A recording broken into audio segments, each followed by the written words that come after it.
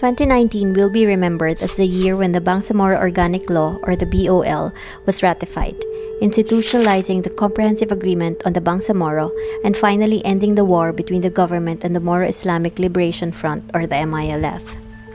2019 also heralded the birth of a new regional government called the Bangsamoro Autonomous Region in Muslim Mindanao, or BARM, and a transitional administrator called the Bangsamoro Transition Authority, or BTA. The BTA is composed of appointed officials representing the various peace tables, raising expectations of a more durable peace. And indeed, the parties seem to have hit the ground running as violent incidents continue to decline. –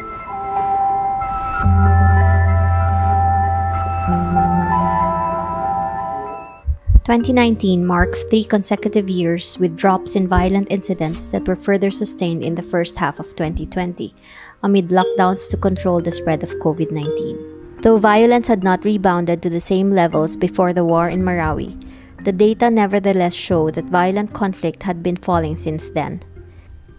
Maguindanao, including the city of Cotabato, Basilan, including the city of Isabela, and Sulu, posted lower numbers. The number of deaths also dropped in 2019, in step with a decline in the number of incidents. The death count fell in Maguindanao, Basilan, Sulu, and Tawi-Tawi. Basilan Province became the Cinderella story in this year's report, reflecting a return from the abyss of war and uncertainty towards some level of tranquility and security. Declining violence was also matched by a shift in the kind of violence. Basilan used to be the prime example of terrorist contagion and conflict. By 2019, the number of incidents and deaths from extremist violence and terrorism had plummeted. These are all cause for celebration. Many have argued that the enactment of the BOL had something to do with it. Others say that these are positive outcomes of development and peace-building efforts by various groups within the state, the private sector, and civil society. The explanation may hold true in the case of Basilan, as security measures were combined with development projects. These projects enticed many Abu Sayyaf members to surrender and avail of livelihood and reskilling initiatives, pushing back extremist violence by 62% and the number of deaths by 76%. However, the bigger canvas displays a different picture. A closer look at the evidence shows that the same dynamic we witnessed in 2018 was recurring. The extension of martial law that lasted up to December 2019 snuffed out other potential flashpoints before they could erupt. The lockdown following the COVID-19 pandemic would produce the same effects. As well, the 2019 midterm elections would face the same spike in violence that has been a feature of previous election years. So, as it was in the past, peace, it seems, was less contrived and more happenstance. Peace remained fragile and the risks abundant. Why was this the case? An easy explanation is that peace takes a while to grow, and peace agreements hardly lead to a post-conflict future at once or at all. But there's another plausible reason. Other studies have shown that democratic transitions can spin off identity-based ethnic conflicts when conditions for open, inclusive, and accountable rule are not in place. Violent conflict will reignite with more horrific effects against disadvantaged communities, ethnic and indigenous groups. These perspectives bear watching. They describe the kind of situation that the Bangsamoro faces today, a period of transition-induced or transitional conflict spurred by pockets of violence in the least likely places and for the most obscure reasons. We begin with the most likely cause of conflict in any democratic transition: conflict over resources such as land. In 2019, disputes over land in the Bangsamoro remained high. One would expect this type of violence to be less likely to happen under the watch of the legislative and executive leaders of the BTA and BARM. Various groups had in fact warned about this possibility long before the BOL was ratified, but to no avail. Worse, being the most likely cause of violence did not translate into it being the most anticipated source of flashpoints too.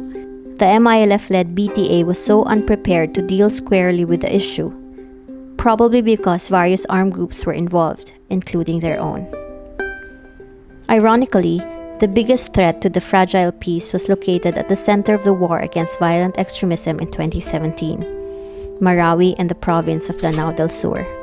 Data show that levels of extremist violence involving remnants of the Maote group remained, though with deadlier results as fatalities recorded in 2019 were higher than in 2018. Local communities in Lanao del Sur also experienced more incidents of clan feuding, illegal drug and illicit firearm-related incidents, and robberies. There were also more deaths due to illegal drugs and illicit firearms. Meanwhile, having been driven underground, violent extremism has become resilient, withdrawing further south and harnessing new recruits in Sulu. Sulu, in contrast to Basilan and Maguindanao, posted the lowest decline in the incidence of violent extremism at 13% and deaths at 10%. Sulu saw a decline in intensity but an explosion in magnitude. Deaths per incident became higher, especially in case of indiscriminate and suicidal attacks.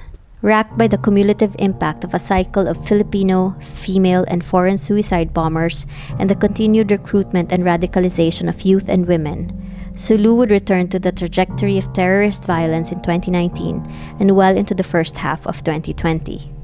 Shadow economies in illicit drugs and illegal guns also persisted as the leading causes of conflict, particularly in the last quarter of 2019, or around the time when martial law in Mindanao was to be lifted. The resilience of shadow economy violence reveals the intractable nature of certain deadly economies and the inability of the state to root out these sources of violence. Specifically, the use and trade of illegal weapons such as handguns remained rampant as violent actors squared off in many clashes related to extremist violence and the 2019 elections. Finally, we must note that 2019 and early 2020 saw the onrush of multi-causal violence, plus newly emerging violence and conflicts brought about by the COVID-19 pandemic. First, multiple overlaps between identity, political, and resource-based conflicts produced many conflict strings in Maguindanao and Lanao del Sur. Multi-causal conflict accompanied the resurgence of clan feuding over land issues and long-standing personal and political grudges. Second, in terms of gender-based violence, the data reveal a spike in incidents in the first 2 months of the community lockdown. The decline in gender-related violence coincided with the loosening of lockdown rules in May. Third, the Alert Critical Events Monitoring System recorded many instances of violence resulting from opposition to lockdowns and checkpoints. Cultural insensitivities created tensions, especially in the handling of the sick and the dead. Fourth, newly emerging violence from endowment collapse as youth unemployment increased fueled shadow economy-related violence in many urban areas. Fifth, tensions arose, threats were made, and violent actions taken to monopolize access to vital resources such as water and food. To address the remaining deficits that drag the onset of a durable peace, 3 steps are most critical. 1. Acting on land-related conflicts must be treated as the first priority of the BTA. Land conflict was predicted long ago as the single most important trigger of violence in the transition period. Addressing land issues is also critical in rebuilding Marawi and in establishing the foundations of long-term, peaceful, and equitable development. 2. A better orchestrated and multi-pronged approach to prevent and counter violent extremism is needed.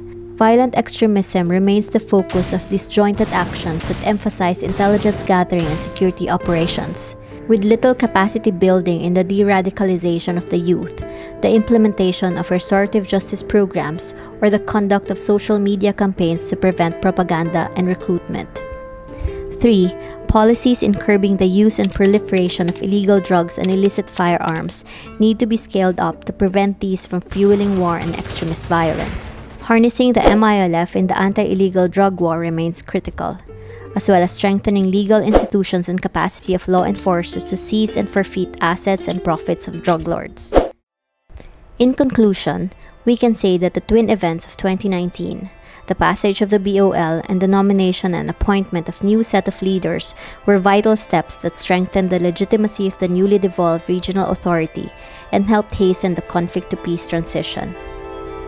That transition must remain democratic to avoid new cycles of violence, and the 2022 elections is central to its completion. The government and the local, national, and international community, especially those that helped enable the political settlement that gave birth to the BOL, can help by ensuring that the parties remain committed to the original agreements, support their implementation, and hold the parties accountable to the new rules established. In the end, perceptions of legitimacy are critical to state-society relations and to the development of an authentic social contract for peace.